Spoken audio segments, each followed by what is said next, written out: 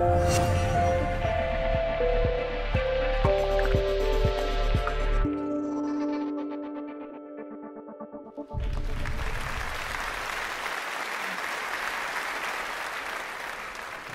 hi guys. My name is Mike Byster, and according to psychologists that study my mind, when I was in college, I have one of the fastest mathematical minds in the world. And I was not born with any special ability. I trained my brain at a young age to do really sort of fun and cool things. And several years ago, 2020 did a story about me because they saw videos online of kids I worked with and what they could do with their brain. And they challenged me to take a group of kids and turn them into geniuses. And they picked a school in New Jersey, a 6th grade class. I worked with them for a while. They checked them out. They ran the story and received more email than any story they've ever run in the history of the show. So it's not just me. I teach people how to be smart, but I teach them in a fun and cool way. I teach them how to focus, how to concentrate, how to memorize anything, how to think outside the box, how to problem solve. And once you learn these skills and master these skills, you're basically a genius. The problem is most people are born with 1 or 2 of the skills, or 2 or 3 of the skills, and the other skills are teachable. And so the reason I'm able to take kids to these levels is everything I'll ever teach someone is sort of fun and cool. Now, to get credibility before I teach you some fun and cool things, we have a board with some problems. Some of the audience members set up problems. I have not seen these problems. We kept the board away from me. Julie, I'm not supposed to turn around. Julie, are you there? I am. Okay, so you can turn around the board. I guess I always, when I do shows, usually when I do a show, it's when I speak to kids, every day I speak to a different group, and when I speak to kids, it's 1 hour and 15 minutes. Teachers, it's 2 hours, and corporations, it's about 1 hour. I'm asked to fill in everything for 15 minutes, so we're gonna go really super fast. Okay, so for first, we set up, I guess, 3 problems. I guess we have a 3-digit number divided by a 2-digit number. Julie, go ahead. Okay, we have 957 divided by 13. See the board? 73.6153846 or 62, depending on how we rounded it off. We good? Yep. Okay, I don't know what you can see. Okay, next we have a 4-digit number squared, and the reason why I did this particular problem, I try to teach kids that you could do things a multitude of different ways. If something's hard one way, just don't give up and say you can't do it. Look and see if you can find an easier way. And I found when I do problems that are answered over 1 million, I could do them faster if I do them backwards. So most of the problems I'll do left to right, but problems over 1 million, I'll do from right to left. So anyone that reads Hebrew, Chinese, or dyslexic, no problem. Everyone else, try to read the other way. Okay, Julie, 4-digit number squared. Okay, it's 4,096. Okay, backwards. 6, 1, 2, 7, 7, 7, 6, 1. We good? Okay. Okay, next one's sort of a tricky one. We have a bunch of 2-digit numbers. We added them up. We got a total. We took the total and took the average. And we had 13 numbers, so we divided by 13. Now, is the person who set up this problem in the audience? No, I guess they went home. Went to the Cub Parade. Okay, can someone give me a number between 1 and 13? 12. Julie, can you circle the 12th of the 13 2-digit numbers, the second one from the end? Yes. Okay, everyone see number Julie's circling? Okay, this time, Julie's gonna read this list as fast as she could say these numbers. She doesn't have to say plus in the middle, but she does have to read numbers loud and clear so I hear each and every number. Julie gets to the end, I want her to pause a second. Do not tell me the number you circled. Do not tell me the number that was circled, but start reading me the average of all the numbers. After the first or second number past the decimal, I'll stop Julie. I'll finish the rest of the decimal and tell the number that Julie left off the list. Does everyone kind of sort of understand? Good, you're a smart group. Okay, I didn't even know what I said. Okay, Julie, yes. I squat for this one. It requires more concentration, long story. Julie, as fast as you want to go, skip the 12th number. Do not read me that number. First 11 numbers, 13th number, then pause a couple seconds so I know you're pausing, then slowly read me the average of the numbers. Okay, you got it. 83, 92, 77, 23, 82, 69, 32, 19, 61, 52, 59, 42. Okay, go ahead. 5. What's the average of the numbers? 5. Yeah, one more. 5. One more. Point. 0.5. Okay, we're good. The number Julie left off the list, 41? No? Oops. Now you know this is real, guys. Okay, this isn't very, wait, can we cut the camera? Okay, Julie. Okay, we're going to go one more time with that, Julie. First 11 numbers, then the 13th number. Go ahead, as fast as you want to go. Okay. You want me to read the whole thing again? The right? whole thing again. Okay, sorry. Okay. 83, 92, 77, 23, 82, 69. 69? 69. 69. Yeah. Okay, that's where, okay, go ahead. Okay. 32, 19, 61, 52, 59, 42. The number we left off was 31? Yeah. 55.53846153 or 4. That's okay. Wow. Now, so when I do a show, it's basically when I have an hour and 50 minutes, I'll teach kids a little bit of everything. I'll teach them how to focus. I'll teach them how to concentrate. I'll teach them how to memorize. I'll teach them how to think outside the box.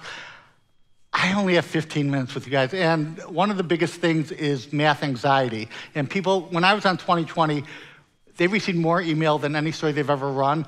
A ton of it were from adults that had math anxiety and kids that have math anxiety.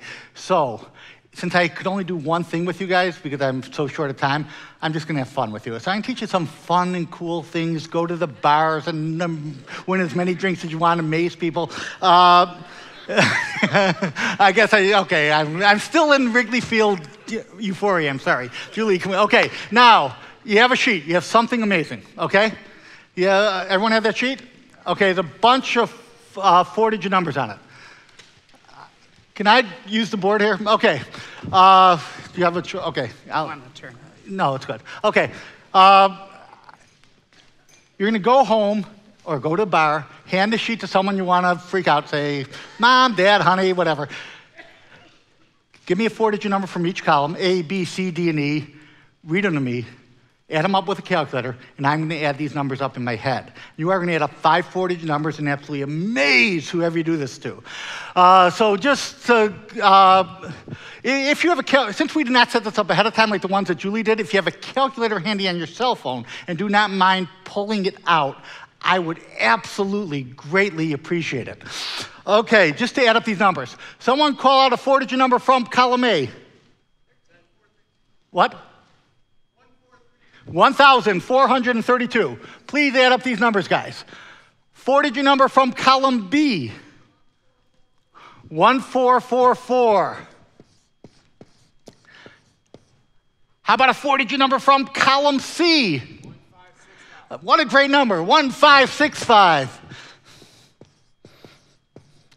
Okay, you guys have a number from column D? 1784, 1,784. How about a number from column E? 2092, thank you. Okay, did you add these numbers up with the calculator, everyone? Is the answer 8,317? Now you may say, that's no big deal. That guy did all that hard math at the beginning of the show. Just being able to add up these numbers doesn't mean he can teach me to do it. This is a magic trick. These are special numbers. I have a bunch of these sheets, but I teach this to people that are scared to work with numbers, who've never had success. I try to teach them something that can amaze people and give them confidence without the math being hard. I'm not even listening to what you guys are saying. I'm thinking, where the heck am I going to eat after the show as you're reading me these numbers? The only thing I'm listening to is the ones digits, and I'm adding up the ones digits. Everyone, help me out. Add up the ones digits. 2 plus 4 is? 6. Plus 5. Plus 4. Plus 2. You guys rock, 17. Whatever the one digits add up to will always equal the final 2 digits of the final answer. Now, to get the first 2 digits of the final answer, you say to yourself, how far are the last 2 digits of the final answer? Or in this case, how far is 17 away from 100? How far is 17 away from 100? You guys rock. Kinda cool, huh? So just add up the ones. So for example, if someone gave you a 4-digit number from each column, A, B, C, D, and E, and you add up the one digits, and the one digits added up to 34. 34 becomes the final two digits of the answer. First two digits of the answer, 66. Everyone got that? Now comes quiz time. I know, I can't believe no one gave you quizzes. Okay, I'm gonna give you 4-digit number from each column, A, B, C, D, and E. You can write it down if you want. You do not have to if you don't want. When you know the entire answer, not the first two digits, not the last two digits, the entire answer, raise your hand. I know it's so fun to call it out before everyone else does it, but please just raise your hand, no one calls it out. Okay, the number from column A, 1,531. The number from column B, 1,147. Number from column C, 1,268. Number from column D, 1,685. Number from column E, 2,191. When you have the entire answer. Come on, I want hand. Oh my gosh, we have so many smart people in this session. I love this. Oh gosh, this is so great. Okay, I know when I look at people, the hands go down. No, keep them up. Don't put them up unless you really want to be called on. Okay, what do you got? How many have 7,822? You guys are awesome. Okay, you have to believe in what your brain could do. Now, because I speak to schools every day for free, I speak to teachers groups every day for free, I want to put it out to you guys. If you have a kid in school, you want me to come speak, there's nothing, I just try to teach kids in a really fun and cool way how to improve their mind, and teachers how to teach kids. My email's on the sheet. Or you could, my company's called Brainetics, Brainetics, that is on the sheet too. Or Julie, who is my right hand, who will definitely make sure her email's on the sheet too. So I just wanted, if I could help you guys in any way, I just really like helping people I meet, so just drop me an email, we'll get you in. We had like 11,000 schools write in after 2020, but I'll make sure that you guys will get in top priority. Just mention your, and the school has to want. I don't force myself into any school. Okay, now, to keep my brain sharp besides math, do a lot of memory stuff too. Turn on the other side, pick a number. Can you raise that? Okay. Okay. On this column, you have 5 columns, A, B, C, D, and E. You have numbers from 1 to 31. Everyone, think of a number between 1 and 31. Now check each and every column. Check and see, is my number in column A? Is it in B? Is it in C? Is it in D? Is it in E? Your number may be in 1 column, it may be in 2 columns, it may be in 3 columns, it may be in every column. When you know the columns your number appears in, they made me stay on the stage, I usually like going through the audience. Raise your hand, tell me the columns, and I will tell you what your number is. Yes? 17? Fun. Yes, anyone else? Yes? ACD? 29. Oh, ACD, 13. Good. Anyone else? Anyone? Yeah. 26. Yes. C and D? 12? Fun, yay! Okay, now you might say, big deal, the guy memorized the whole sheet. No, the guy didn't memorize the whole sheet. What the guy did, though, was memorize the top number of each column. Top number in column A is 1, B is 2, C is 4, D is 8, and E is 16. So if you said your number was in columns B and E, I knew the top number in column B is 2. E is 16. 2 plus 16 is 18. That would be your number. Okay, everyone kind of sort of get it? But guess what? This is a memory trick.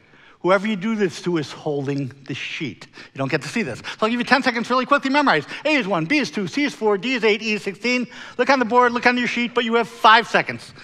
You have 4, you have 3, you have 2, you have 1. Sheets face down. Okay, before we have a quiz, we have a quick practice round. Everyone, what's A? 1, B, 2, C, 4, D, E. You guys rock, but what if I went out of order? What's C? It's not as easy if it goes out of order, huh? What's B?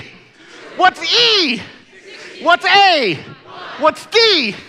Okay, a little shaky here, guys. Okay, I know it's been a long day. Okay, no one looks at the sheet. Make it a little hard. No one calls it out, please.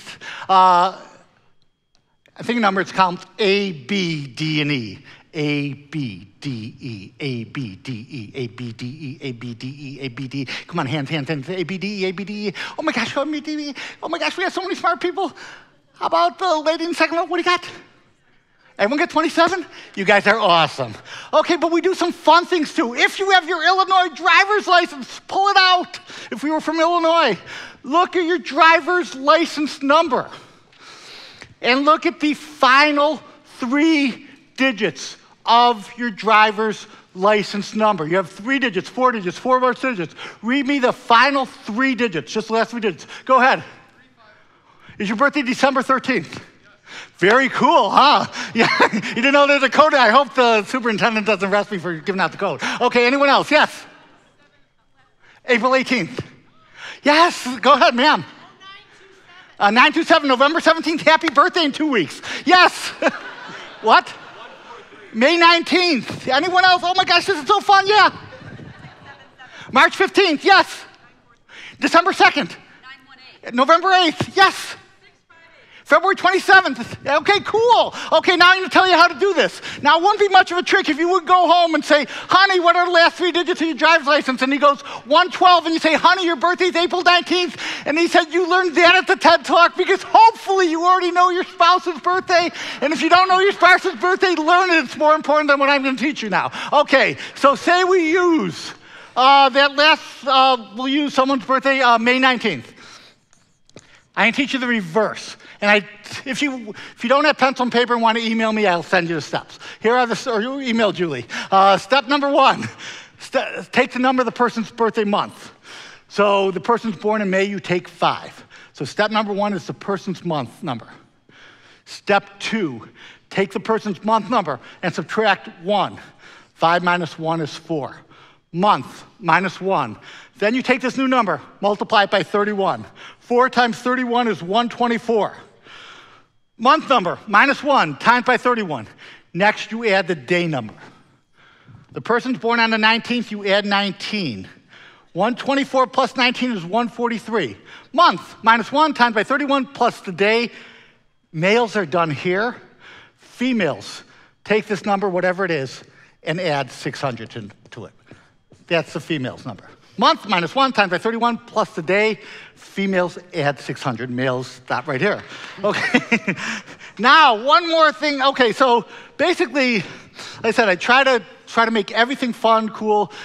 If you have any doubts what these kids are doing, go on Brainetics.com, look at the videos and watch what these kids could do, or just Google me. It's amazing. Kids could do so many crazy, impossible things. And so what I want to do is one more fun thing, just for the heck of it. Again, if you need the steps for this, just drop me an email. This is the greatest test to follow directions we do. I know I'm running out of time. Anyone that has a kid, I know you guys all know your kid's birthday, but anyone who has a kid that they not only know their birthday, but they actually remember the day of the week their child was born, can you raise your hand? Anyone raise your hand? Oh, wow. Can you tell me your child's birthday plus the year? Do not tell me the day of the week. The year, the birthday plus the year. November 22nd, 2013. That was a Friday. I promise you it was a Friday. Okay? The Friday is the week before Thanksgiving. Anyone else? Yes? What? June 12th, 1976?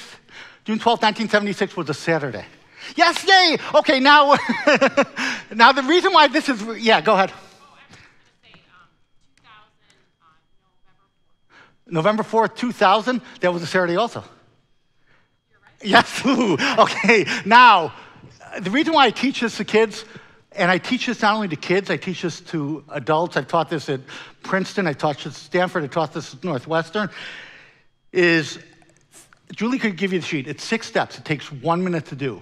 But I found about a third of the people cannot follow steps for 1 minute straight. During that 1 minute, people lose focus. They'll stare at the ceiling and say, gosh, who do I got to email? Who do I got to text? What's for dinner? And then they'll do the work. And people, when they're not focused, they make careless mistakes.